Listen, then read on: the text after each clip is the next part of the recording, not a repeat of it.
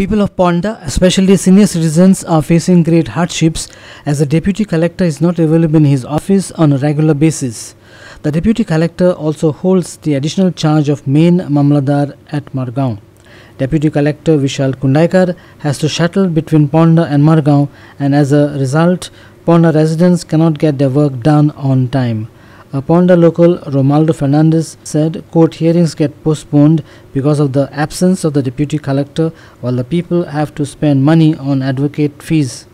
Meanwhile, it is learned that Margaon locals too face inconvenience because of the part-time duty of the main Mamladar.